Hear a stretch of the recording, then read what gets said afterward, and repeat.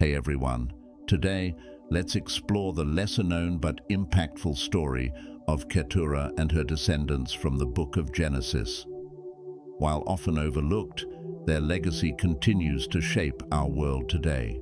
From historical contributions to modern-day cultural influences, we'll explore how their nomadic lifestyle and spiritual heritage continue to shape our world. The book of Genesis recounts Abraham's marriage to another woman named Keturah following the death of his wife Sarah. This event is documented in Genesis chapter 25, verse 1, where it states that Abraham took another wife, Keturah. However, there has been ongoing debate among scholars and commentators regarding the identity of Keturah and whether she is the same person as Hagar or a distinct individual. While the Bible doesn't explicitly specify Keturah's background or origins, it does offer detailed information about Abraham's other wives, including Sarah and Hagar. Sarah, Abraham's first wife and the mother of Isaac, is a prominent figure in Genesis, as is Hagar, who bore Abraham's son Ishmael.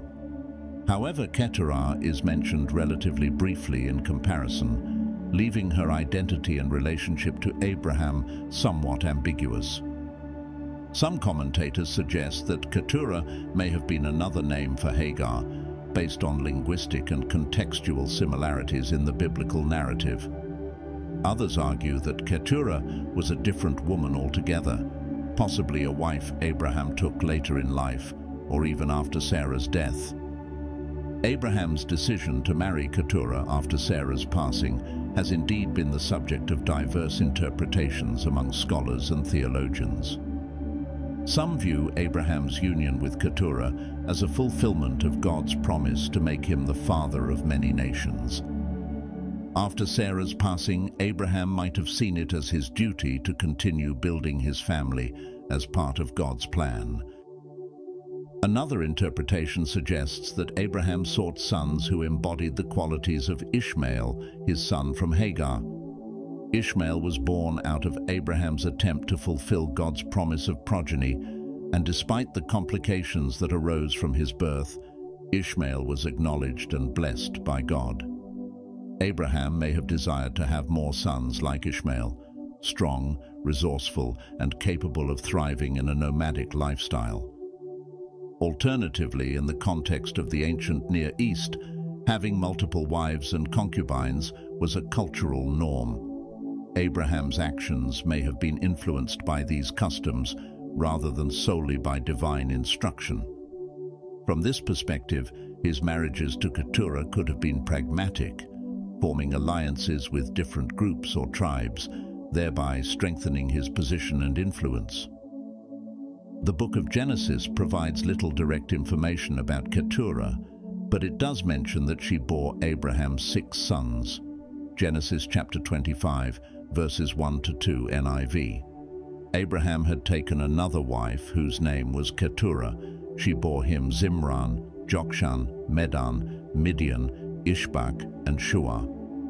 While the Bible doesn't elaborate on Keturah's origins or background, it does provide insights into the activities and descendants of her children. Each name of Keturah's sons bears significance, marking a new chapter in the patriarchal lineage.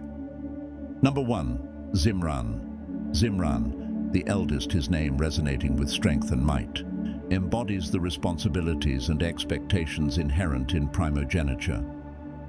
While the biblical account offers little insight into Zimran's story, his position as the firstborn imbues him with significance in ancient familial structures. Number 2. Jokshan.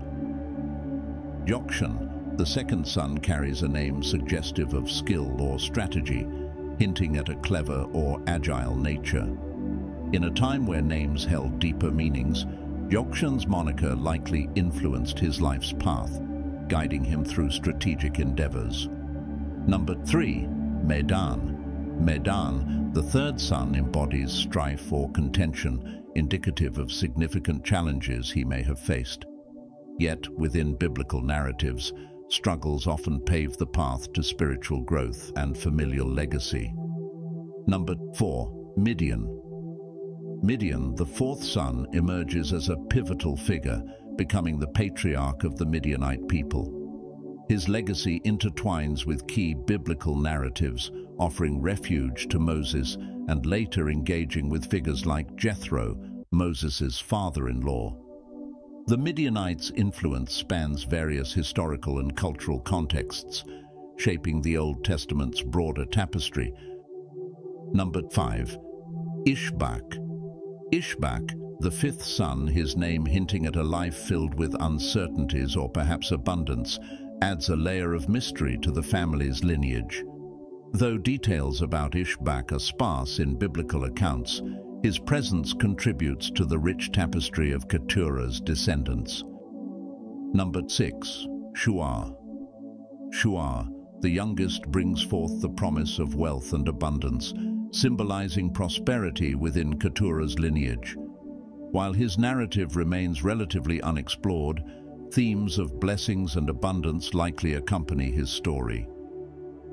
However, Midian, one of Keturah's sons, emerges prominently in biblical narratives, becoming the patriarch of the Midianite people, a nomadic tribe dwelling in the wilderness. Throughout various biblical accounts, the Midianites, as descendants of Keturah, play pivotal roles. When Moses flees Egypt seeking refuge, it is among the Midianites that he finds solace. In Midian, Moses encounters Jethro, a priest and descendant of Keturah, who eventually becomes his father-in-law. This familial tie intertwines the destinies of Moses and the Midianites, shaping their shared narrative. The Midianites feature prominently in the Book of Judges, where their interactions with the Israelites underscore complex spiritual and cultural dynamics. Gideon, a judge of Israel, leads a military campaign against the Midianites, highlighting the recurring conflict between these two peoples. This struggle reflects broader themes of spiritual challenge and redemption woven throughout the biblical text.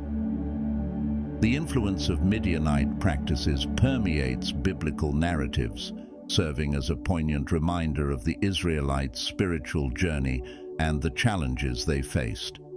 Through their encounters with figures like Moses and Gideon, the Midianites leave an indelible mark on the biblical landscape, enriching its depth and complexity. The territory associated with Midian is generally understood to encompass parts of modern-day Saudi Arabia, Jordan, and possibly even further into the Arabian Peninsula. Midian's geographical location placed it at a crossroads of trade routes, facilitating commerce and cultural exchange with neighboring regions. However, the children of Keturah were sent away by Abraham while he was still alive. He gave gifts to them, indicating a separation from his son Isaac, and they were sent to the land of the east. Genesis chapter 25, verse 6, NIV. But while he was still living, he gave gifts to the sons of his concubines and sent them away from his son Isaac to the land of the east. This event is significant in understanding the subsequent actions and interactions of Keturah's descendants. Some interpretations suggest that Abraham's actions, such as giving gifts to the sons of his concubines and sending them away during his lifetime, were strategic moves to ensure Isaac's inheritance and prevent conflicts among his heirs. By establishing clear boundaries and provisions for his descendants, Abraham aimed to secure his legacy and maintain harmony within his family. The sons of Keturah, including Midian, joined forces with their brother Ishmael, forming a cohesive unit. Midian in particular played a notable role in the history of the region, eventually intertwining with the descendants of Ishmael to become one nation. This fusion of lineages led to Keturah's sons adopting a lifestyle similar to that of Ishmael, characterized by a nomadic existence in the desert. The association between Keturah's descendants and the Ishmaelites is evident in various biblical narratives. They were among the few, apart from Israel, who were required to undergo circumcision, signifying their connection to the Abrahamic covenant. This shared heritage and lifestyle bound them together as a distinct group. During Gideon's time, the Midianites clashed with Israel. Gideon's ability to understand their language suggests a linguistic and perhaps cultural similarity between the two groups. This connection to Israel's history and holiness further underscores the significance of Keturah's descendants in biblical narratives. The tribal life of the desert, characterized by wandering and transience, shaped the identity and fate of Keturah's sons. The nomadic lifestyle of the descendants of Keturah is depicted as akin to that of Abraham, emphasizing their connection to his legacy and their shared heritage. Like Abraham, they are portrayed as wanderers, moving through the desert and engaging in trade and commerce as they journey. The involvement of Keturah's descendants in international trade suggests a level of economic activity and interaction with surrounding nations. They likely traded goods such as spices, textiles, and other commodities, contributing to the prosperity and cultural exchange in the region. Abraham's nomadic lifestyle and the subsequent choices made by his descendants, including the sons of Keturah, were indeed emblematic of a preference for freedom and independence over material possessions and settled urban life. This lifestyle choice not only mirrored Abraham's own wanderings, but also emphasized their connection to his legacy and vision for his people. Abraham's nomadic lifestyle wasn't just a matter of wandering aimlessly. It was deeply tied to his spiritual beliefs and his understanding of his divine calling. He traversed borders and journeyed through different countries because he believed it was part of his purpose, guided by his faith in God's promises. This wandering lifestyle became a defining characteristic not only for Abraham, but also for his descendants, including the sons of Keturah. They chose to embrace this way of life because they didn't want to be tied down to building a specific nation or enslaved to material possessions associated with settled urban life. For them, freedom and independence were paramount. Their choice to prioritize freedom over material possessions spoke to a broader ethos within Abraham's lineage, one that valued spiritual fulfillment and autonomy above earthly wealth or power. This legacy of wandering and independence served as a foundational aspect of their identity, connecting them back to Abraham's original journey and his vision for a diverse and spiritually vibrant people. The sons of Keturah preferred the simplicity and freedom of nomadic living. They saw settled city life as potentially enslaving, leading to a dependence on materialism and possessions. By living freely in the wilderness, they sought to preserve their independence and spiritual connection. The ideological differences between Abraham's descendants, particularly the Midianites and the Israelites, highlight the divergent paths they chose to follow. While the Midianites, descended from Keturah, embraced a nomadic lifestyle akin to Abraham's, the Israelites settled in cities and cultivated the land. This fundamental disagreement led to conflict, with the Midianites viewing themselves as the true heirs of Abraham's legacy of freedom and independence. Abraham's death at the age of 175, as recorded in the Bible, marked the end of his remarkable life and legacy. According to the scriptures, his burial was attended by his sons Isaac and Ishmael, signifying a gathering of his descendants to pay their final respects. The absence of Keturah's sons at Abraham's burial raises questions about their whereabouts and whether they were aware of their father's passing. It's possible that they were living in distant locations at the time and did not receive news of Abraham's death in time to attend the funeral. Alternatively, they may have chosen not to attend for reasons not specified in the scriptures. While the Bible does not explicitly mention whether the sons of Keturah eventually came to pay their respects to Abraham after his burial, it's conceivable that they may have done so at a later time.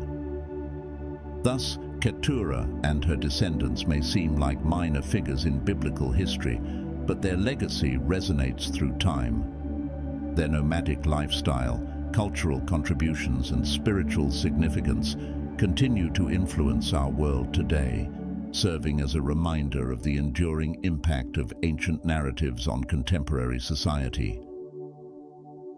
And that concludes today's episode. We sincerely appreciate your presence. If you enjoyed our content, please consider hitting the like button, sharing it with your friends, and subscribing to our channel. Thank you for your support.